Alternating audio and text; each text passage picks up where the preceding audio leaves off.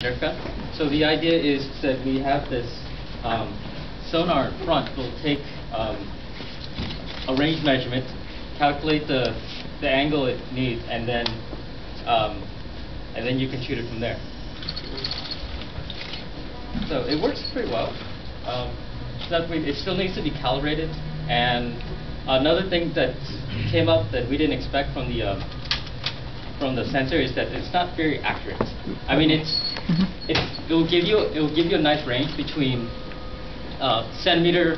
What do you call it? It will give you centimeter resolution at for 5 meters or so. But within a room like this, it gets a lot of noise, and that's one of the things that we have to deal with. Unfortunately, they don't make laser sensors, laser range finders cheap enough for us to appropriate. Let's see. Stefan, you want to talk about the hardware? Yeah, and we have a closed loop control. Due to the rangefinder, we can measure the distance.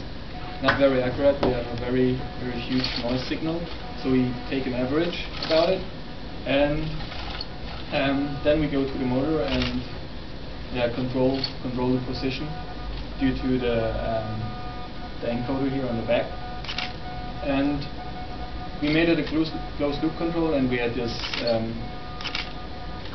factor in front of the in front of the equation, and we tried a lot of constants, and we figured out that when you make it unstable and take the half of the constant, then you got a pretty good response on your system, and that's what we did for the closed loop control. Yeah.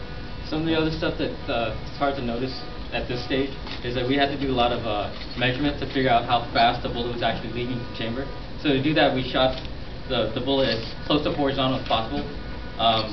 Measured where the bullet hits the ground. You can still see the tape marks over there.